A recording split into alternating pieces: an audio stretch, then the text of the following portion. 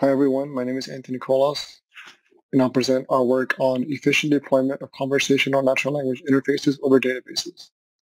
And this work was done with Trung, Frank, Momita, and Jusoon at Adobe Research. So using chatbots makes it easier to access information contained in structured databases without requiring one to know a query language such as Spark or SQL. However, in order to train these chatbots effectively, one would need the natural language and query language question pairs. So then our goal is then to accelerate the data collection process for the use in natural language to query language models in the conversational space. So let's take an example of the natural language to query language task. So suppose you have a question, what does the load swatches dialog do? So the corresponding query language in Sparkle would be something like this, and then it would query the knowledge graph. This is a snippet of the knowledge graph that it would query for the answer. So some related work. So there's two types of related work. One is in the natural language to query language domain, and the other is in the data collection for semantic parsing space. In the natural language to query language domain, we experiment with the data that we generated from our data collection process using the models introduced by Finnegan, Dolick et al. In this task, in the natural language to query language task.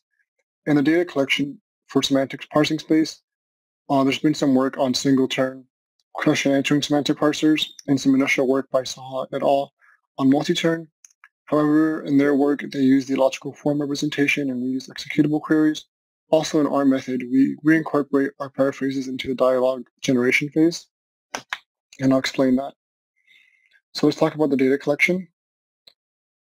So we start with three inputs: the domain ontology, which defines the triples of a given data set, the lexicon, which defines each data field along with the natural language and query language representation, and then the database, which is the data in structured form. So we feed this into the logical form dialog generator to generate our logical form or dialog logical forms. So here's an example with the compute inquire property and another compute logical form. This is a 3-turn dialog. And then we take this along with natural language query language templates into the natural language query language generator in order to generate natural language query language pairs. So here an example of a natural language. Here we can see an example of a natural language and query language template for the compute logical form. So natural language, in natural language, it's how many blank blank have is equal to blank, where blank is just where we would instantiate our templates. So here we instantiate it with dialogues, open by, and select load selection. And this is taken from the initial input. Then finally, we feed this into our paraphrase module, where we paraphrase the natural language query language pairs. We abstract them to create templates, and then we add these to our template bank and feed them back into the natural language query language generator process. So this is iteratively, so we can do this n number of times. So now I'll talk about the logical form dialog generator. There's 3 types of generic logical forms. The first is retrieve objects, next is inquire property, and then compute. Retrieve objects just gets objects from the knowledge graph, inquire property gets an object's property, and compute is just an aggregate function or a computation. In our case, we just use count. In this work, we can expand it for other operations. So here are the examples in natural language and also the logical form. Also, worth mentioning is that in order to generate the dialogues, we do so such that the next utterances are related to the previous ones. So in this 2-turn dialogue example, we first ask, can you explain the match font dialogue, where we ask about the definition. And then in the second turn, we ask, how about Fey dialogue? And then we relate these two by the definition property. So the second one can be translated to something like, how about Fey dialogue definition? But it's implicit in this case. Next, I'll talk about collecting the paraphrases via AMT. So we asked Amazon Mechanical Turk workers to paraphrase C templates. So we give them C templates, and then we ask them to paraphrase these questions. And then we abstract the paraphrase questions, linking them to the logical form representation. So once they paraphrase the natural language questions, we abstract them and link them to logical forms. And then we can use these paraphrases in subsequent or next or other iterations of our natural language query language generator step. So then we experiment in two domains, Photoshop and web analytics. Photoshop is Sparkle-based and web analytics is SQL. And for Photoshop, we have 288 templates and web analytics 73 templates. So now I'll go over an example data in the Photoshop domain. So we get our Photoshop data from the Photoshop knowledge graph, which is built from the Photoshop wiki.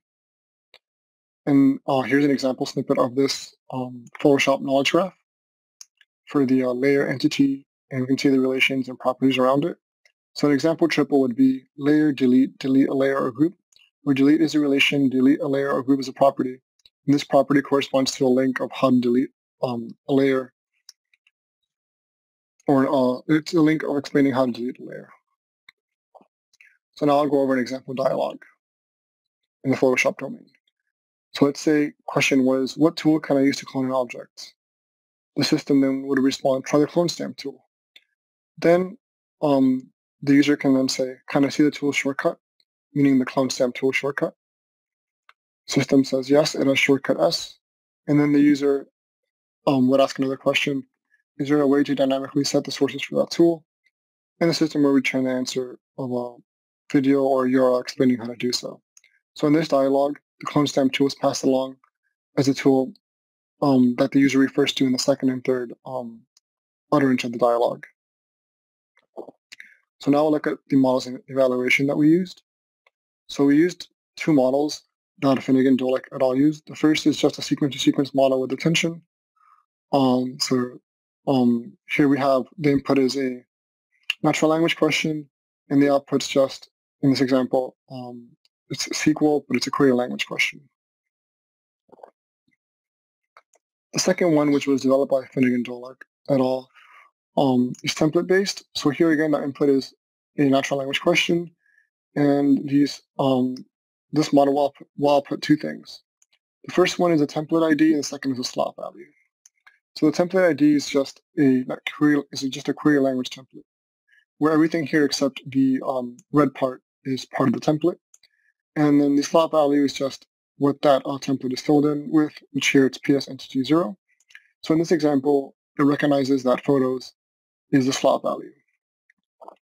So the green part is also part of the template, but it's what makes this template unique.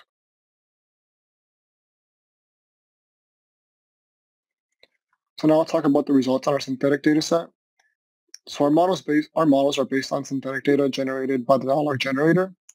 But with the dialog generator, we're going to be able to accelerate this data collection process and quickly deploy an ML to QL system. And then later we can retrain the model with more data collected from real users.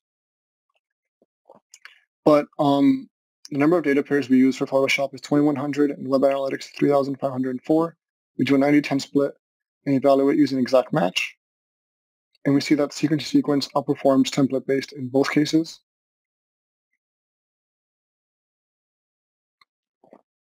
So then in future work, we want to develop a sequential multi-turn conversational model because in our experiments, we only did single turn.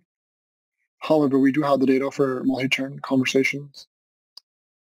And also we want to collect real examples after deploying, such as what Iyer et al. Did, where they deployed in 3 stages, each stage augmented with user feedback that was collected in their initial deployment or from their initial deployment. Thank you.